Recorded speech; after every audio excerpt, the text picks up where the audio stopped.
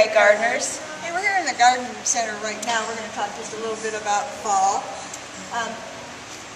Just a little bit of decoration. You don't have to have anything. This could be in your yard. This is a Harry Letter walking stick. Yep. And the girls just decorated it up to make it look like Halloween. If you can see through the netting, it's called walking stick because it has the contorted branches here. It's really cool after it loses its leaves in the fall and you just see those contorted branches. And it is obviously not the decorated one, but we do have them out in the nursery as part of the nursery landscape sale. It would be 25% off. All deciduous shrubs and roses are 25% off. The evergreens and perennials are 20, and the deciduous trees are 30. So you want to check that out. It's a great time to plant. Great sale too. And Jerry has done up these. Why don't you tell us about these, Jerry?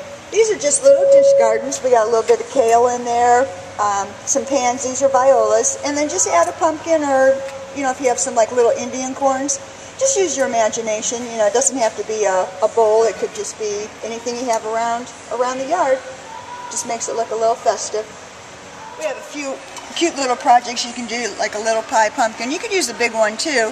Just cut it out, hollow it out, and then you have a bio pot, biodegradable. We just plant pansies in it or some herbs and pop it down in there. Nice porch sitter. It is a pumpkin, so it's not going to stay forever. But once this, you can just put it in your compost pile, pull your pot out with planted.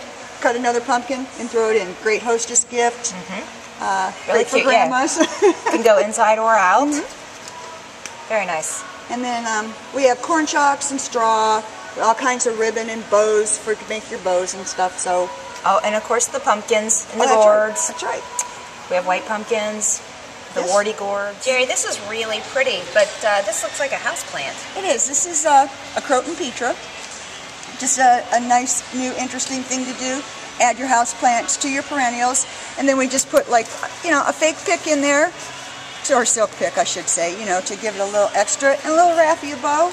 I think this makes the whole thing. Yeah, really pretty. A little burst of color. A couple weeks ago, we showed you our pansy tags up close and personal.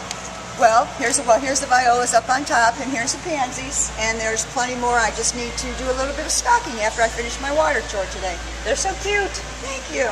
Another nice thing about the pansies is you can plant them this fall, and they do overwinter, and then you have a burst of color next spring.